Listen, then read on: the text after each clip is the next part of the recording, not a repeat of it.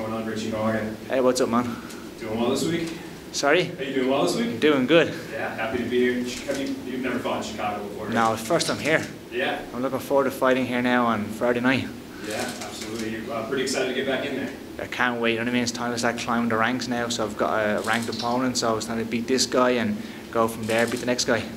Yeah, he's a guy I think maybe not a lot of people are jumping at the opportunity to fight. He's got an undefeated record right now. He's looked pretty good from what we've seen, so I guess when you got that name, was there any hesitation to sign the dotted line? No, there wasn't. I fight anybody. I literally got his name sent and I replied straight away saying yes.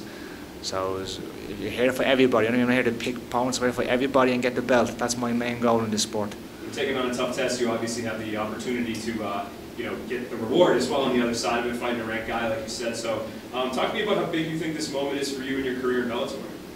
Well, the fact I'm in America, like they're obviously putting time into me and they're bringing me over here, and like I fought there recently in the 3 Arena, so like it's all to play for now. You know what I mean? I want to keep coming back. You have to beat these guys to keep coming back. So that's what I'm going to do. I'm going to go Friday night. I'm going to beat this guy, and then sit down and realize what's next. The matchup itself. Are you a guy that like watches a lot of tape on your opponent, or do you kind of have your coaches do that? I don't watch too much. I watched his last fight versus Vichel. You're only as good as your last fight, so we watched that fight and then we're going to go off of that. What did you think of that performance? How good did he look in that? Yeah, but it was good. It was kind of like a kickboxing match pretty much with a little bit of grappling, but it's an MMA fight on Friday night. All skills would be involved. For you, I guess, what do you think fans should expect to see out of you in this one? Me just going forward as always. I was going to go forward from the start that the bell goes. Is it nice, I just asked Carl the same question, but I know you guys love fighting at home and the energy there is awesome, but is it once in a while, does it feel, do you enjoy kind of breaking that a little bit and fighting somewhere where you can just kind of focus on the fight, not the, my friends are going and that whole aspect of it? It doesn't really make a difference where it is. I mean, it's a fight, so like a weigh-in the day before, a fight the day off, it doesn't make a difference where it is. I want to get paid the same regardless whether it's Dublin or here. Hey, what's up? Hi. Just kind of going off that, how different is fight week when you're not at home? Is it easier? You don't have as much obligation? Do you kind of prefer being a little bit away? Well, this is my first time being away with Bellator. But it's pretty much the same. I mean, it's identical pretty much. Like we go to a hotel, fight week as well, back in Dublin, even though we live local. So it's pretty much identical to me. Richie, you kind of talk a lot about fighting over here, but back home, there's been such a huge rise in Irish MMA, as you know, because you're a part of it.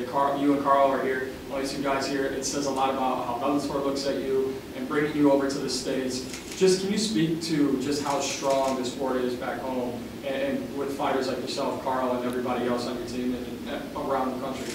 It's crazy. Like, the sport's grown like leaps and bounds back home. Like pretty much Bellator Dublin is the SPG show at this stage. So like it says it all, doesn't it? You know what I mean?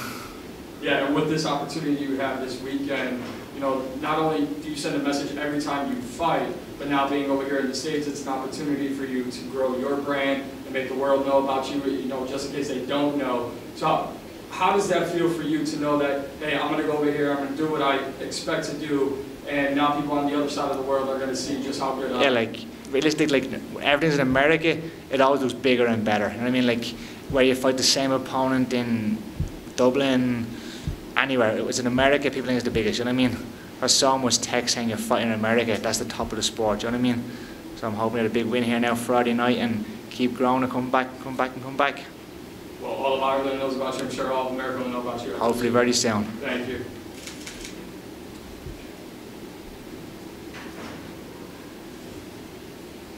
Hey, what's up, man? You're facing an undefeated prospect from Dagestan. How much of your training camp was dedicated to defending the takedown? 0. I'll be taking him down. I'm taking him down. I'm on top of him. Make sure real grappling is them. So, if it was up to you, where would you like this fight to take place, standing or on the ground? Him on his back, me on top, elbow on his face in. Thank you. That's what it's going to be. Hi, Richie, Sean Sheen here from Severe MMA. Hey, what's up, man? This is the first time you come into a fight as I suppose it's a big underdog. You've gone out to Ukraine, you've gone to different places and beat lads before. Is that a good mindset for you, entering the fight as an underdog? I was underdog the last fight as well, Sean.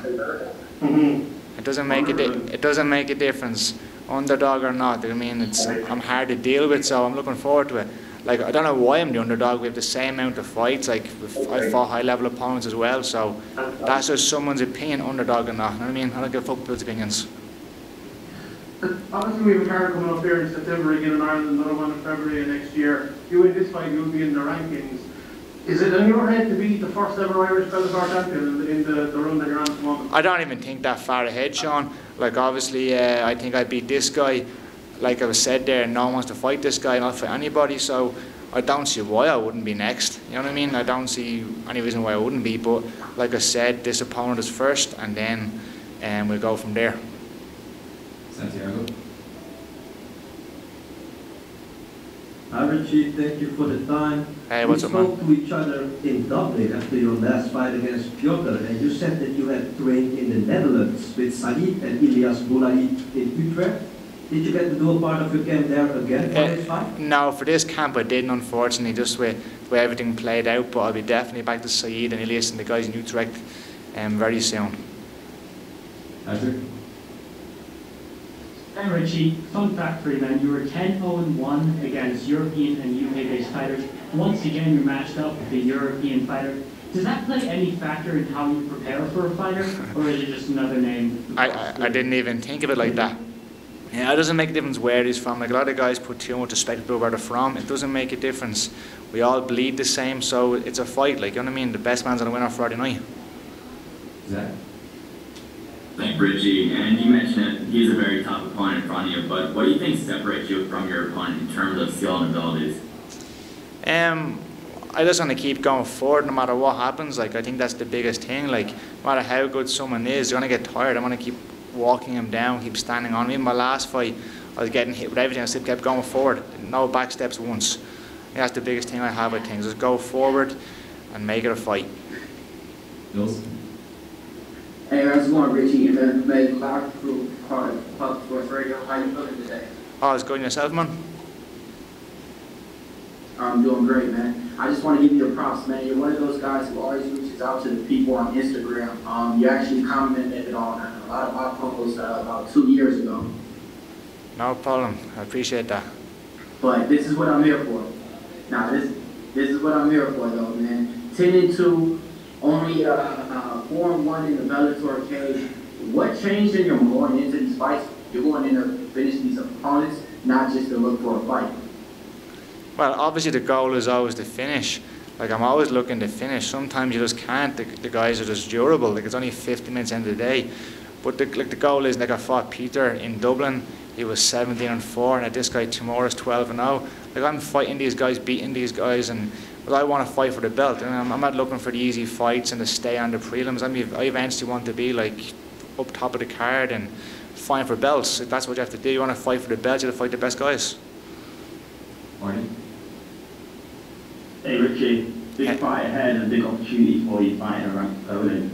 Where would you see yourself in a promotion with a win here, ranking-wise? #1 contender. How else could it be? Like, the champions beat everybody else pretty much, and they're all booked. #1 contender, or I don't know. Like, obviously Patricio was fighting, and I don't want to think that far ahead. But if I beat Timur, I don't see why I wouldn't be next or very damn close to being next.